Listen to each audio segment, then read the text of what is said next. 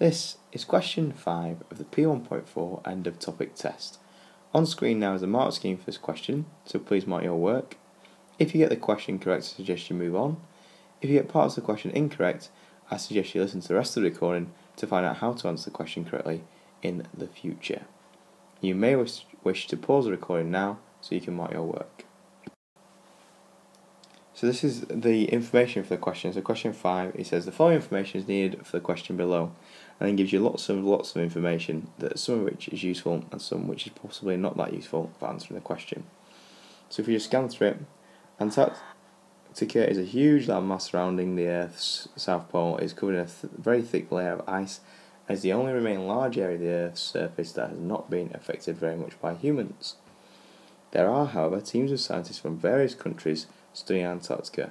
These scientists need electricity for their lighting, for their computers and other scientific instruments, and to communicate via satellite with the rest of the world. The temperature in Antarctica is always sub-zero, so scientists need some way of keeping their buildings warm. They also need fuel to get about in their snowmobiles.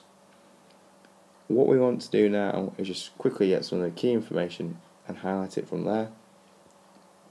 So looking at that one, I'll go in red. So they need electricity for lighting, scientific instruments, communication with the rest of the world, and the idea that they need it for heat as well. They also need this bit here for snowmobiles. The other thing that you need to note is that because it's in Antarctica, it's got the opposite seasons to us.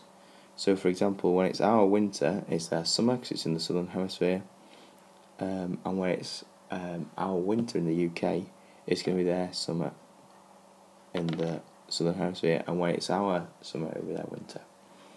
Okay. Now we've also got a graph here that shows us different parts of the energy that they'll need. So it says the average solar energy received, you can see along the top, and the black boxes mean where the solar energy is going to be high. So you can see that we have a maximum, okay, in January, and it starts to disappear to a minimum here in May, June and July, and then we get a maximum again in December. Okay, and it says solar cells produce electricity in direct proportion to the rate of which solar energy falls on them.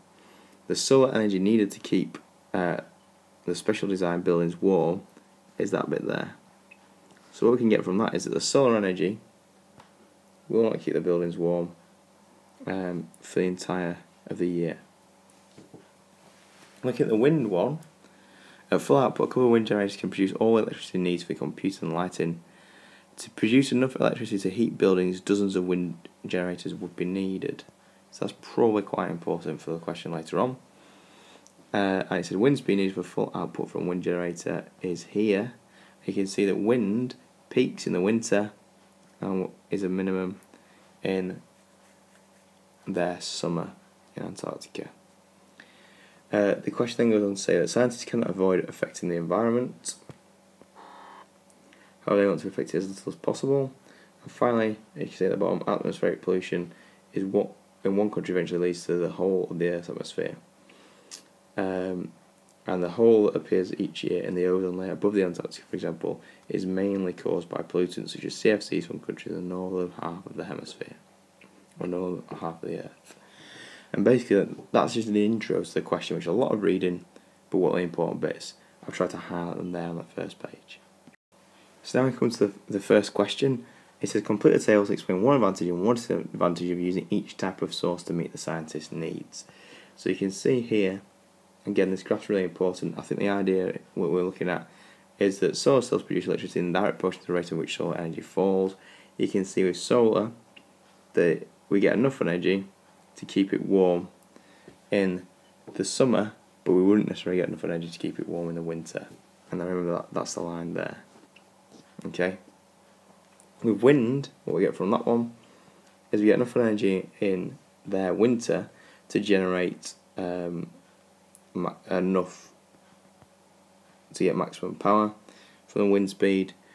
But at full output, a couple of wind generators can produce all the electricity for computing lights, but you need dozens to heat the buildings, which is probably not going to be possible. What I'm just going to do now is to drop in the mark scheme for this question, just so we can actually have a look at what the mark scheme says. Okay, so there we have it. Okay, and in there what we're looking for are the reasons why. So you can see there that we've got solar cells that provide sufficient it's sufficient for heat energy during summer, and it's also non-polluting, so you can have either one of those to get the mark. However, the disadvantage is that there's no solar power really in the winter, or you've got little in the winter. Energy from wind, most available when most needed, and it's also non-polluting, so you have that one for that one. But you need a large number of them, and therefore you can't really justify building so many. Natural gas could supply all the needs, including transport, but drilling for gas would be difficult. And diesel oil provides all energy needs at all times, however it is polluting. So those are the answers the examiners were looking for. If you got different ones, it may be worth checking with your teacher just to see if they'd be accepted. However, you want to write in green pen the correct ones that the examiners were looking for. In the final part, what you're looking at is it's actually which one energy source would you choose to support most of the energy needed by the scientists, and give the reason for your answer. So again in here, I just drop these things in. They need fuel to get around, okay, and they also need ways of keeping their buildings warm.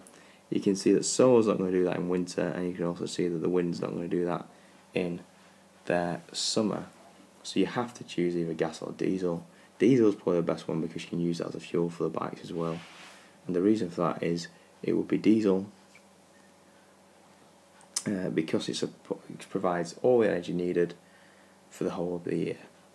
And I've just written that in. So diesel provides all energy requirements for all of the year, and mainly that's that it requires the needed for fuel as well as heating it for the entire year as well. You could have had gas, and that would have counted in the same way. So gas, and then the same comment that follows that, but you can't have wind or solar because they don't provide all the energy requirements for the entire year.